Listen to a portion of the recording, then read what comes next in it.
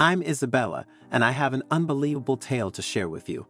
Last month, something strange happened while I was having dinner at my mother-in-law's house. For some unknown reason, I often felt ill after meals there, which sparked my suspicions. In a moment of curiosity, I discreetly swapped my dinner plate with my husband's. The events that unfolded afterward were nothing short of bizarre.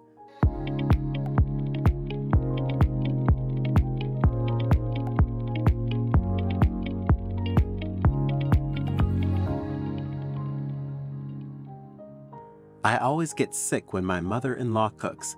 Then I swap plates with my husband. I noticed a stomach ailment for a while before finally acting on it. Usually it took about an hour before the cramp took hold of me. But the pain was unlike anything I've ever experienced. And for some strange reason, the symptoms always started right after I ate at my mother-in-law. When I told my husband Lucas about it, he did not understand the connection either. After all, he was also present at his mother's house. We ate the same food, shared the same air, and he never got sick for some reason. There must have been a variable we were missing.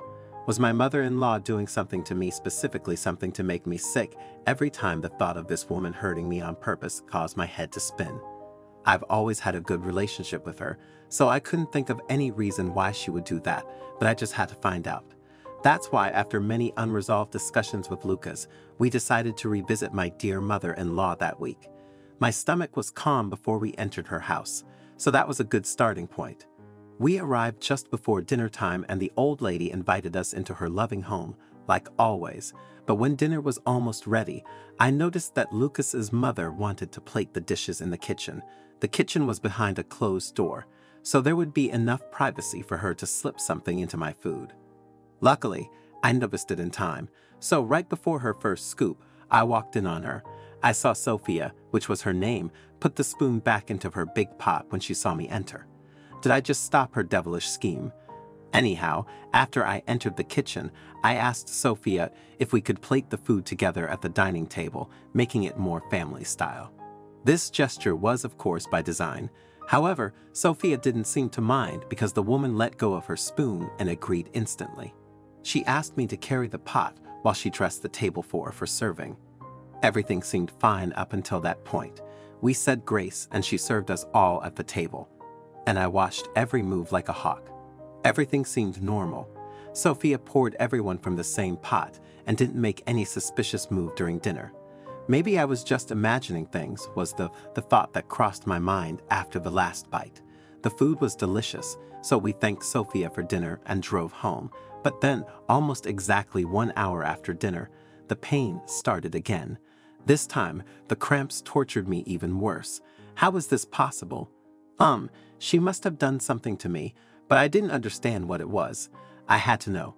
So I instantly called Sophia, hiding the pain during our conversation. I asked her if we could come over again the next day. She sounded pleased with my request and even told me what she would make. Sophia was excited, but I was on a mission. The next day, almost everything went the same way. We ate family style again, but this time was going to be different. Right before our forks dug into the food, I distracted Lucas and Sophia. I used a lame diversion about a bird in the window. Luckily for me, both of them fell for it and looked. That's when I silently switched plates with my husband and acted like nothing happened. We ate dinner, and I watched his behavior closely. Lucas seemed completely fine during dinner, but that all changed in our car drive home. It started with a soft moan, but that impulsive noise quickly escalated, even causing Lucas to park the car beside the road. He asked me to take over the wheel because his body was hurting so bad. Once we fully stopped on the side of the road, he conveyed the thing I was already afraid of. He said that his stomach felt like it was out to get him, and that confirmed it for me. Sophia was out to get me. How? I did not know, but this pain was no accident. Once we got home, I knew exactly what to do. I was already familiar with Lucas's pain since I used to be the recipient of Grace's dinner. I drew up a warm bath, gave Lucas some painkillers, and together we waited for a couple hours. Eventually the pain subsided, and that was the moment I came clean. I told Lucas about my suspicions surrounding the food his mother made. I also told him that I planned the second dinner on purpose and secretly switched plates. Lucas was in shock and wanted to know more, but when I said that I watched Sophia scoop from the same pot, we had to look at other variables. It went quiet for a few minutes as we both contemplated ideas, and then it hit me. It's the plates. I screamed, completely forgetting that Lucas was just a few feet away from me. The food is completely the same, but your mom gave me the same plate every time, I explained to Lucas. Lucas rubbed his ears, indicating that I screamed too loudly, but after he recovered, he looked at me with questioning eyes. Why would she do that? Lucas asked me. I couldn't give my husband a satisfying answer yet, but I knew something was up. We had to get over to Gresset's home. Within 15 minutes, we stood before Sophia's door. My mother-in-law opened up, and when she did, I did not waste any time. I asked her about the plates, and if she always presented me with the same one, every time I already knew the answer, but it still shocked me when she said yeah. Sophia said that it was a force of habit, something about the guest of honor receiving the prettiest plate in the set. For a moment, my suspicion subsided a bit as I felt appreciated by my mother-in-law. But I quickly snapped out of it and asked Sophia if I could see the set of plates. Sophia walked into the living room with 6 stacked plates. She spread them out on the table. They all had different, colored illustrations on top, and I inspected them all. Which one is always given to me? I asked. Sophia pointed toward the green one, so I picked that one up. It seemed like a regular plate to me at first, so I knew I would not get an answer there on the spot. I asked Sophia if I could take the plate with me, not explaining my reasoning. At that point, I still suspected Sophia of causing the stomach pain, so revealing my intent would have been stupid. Luckily for me, Sophia agreed, and I could take the plate home without much questioning. Back home, I searched online for answers. The plate had a serial number which I typed into multiple sites. Amazingly, I got a match on my second search. Oh my God, this thing was made in 1824, so it was only a fabrication year, but it felt important, and that intuition would later prove to be correct. What I did know was that I needed help, and I knew just where to get it. I had a friend who worked for a local museum, and if anyone could help me with antiques, it would be her. Once at the museum, my friend inspected the plate, and she made some interesting discoveries right away. This is a rare find, she stated. She asked me where I got the plate, and I explained that Lucas's mom owned it. She listened closely and then said the most shocking thing. Don't tell me you ate from them, those were exact words. The way she said it made me step back for a moment. I said that I did, and then everything became clear. I explained that this was 1 out of 6 pieces. They all had different colors, and I was 8 from the green one. After that, my friend sat me down and tried to explain to me as best she could that I was very lucky. Before 1850, making green dye from natural materials was almost impossible. Other color materials could be found easily, but harmful chemicals and other nasty stuff needed to be used to make green dye. This method later became forbidden when new ways of making color were developed, so green paint or green ceramic glaze did not pose a threat after 1850, but your plate dates back to 1824, which makes it highly poisonous. Nobody should eat from this. This plate should only be for show and tell. I can honestly say that this discovery gave me the chills. Did my mother-in-law know about this fact? Was she deliberately trying to poison me? Tons of questions raced through my mind, and there was only one way I could answer them. I had to confront Sophia with this revelation. After saying goodbye to my friend, I took the plate and drove back to Sophia's house as quickly as possible.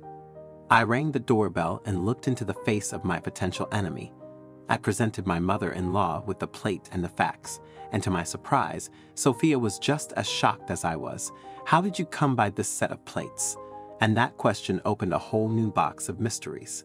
Mysteries with answers that were even more dire than the green plate in front of me.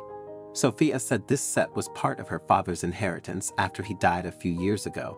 All right, that seems to make sense, is what I thought. The set was probably a family heirloom being passed down through generations, but when I asked Sophia about it, she said that she never saw the ceramics growing up in her father's house. They just appeared out of the blue. It appeared out of the blue. What do you mean?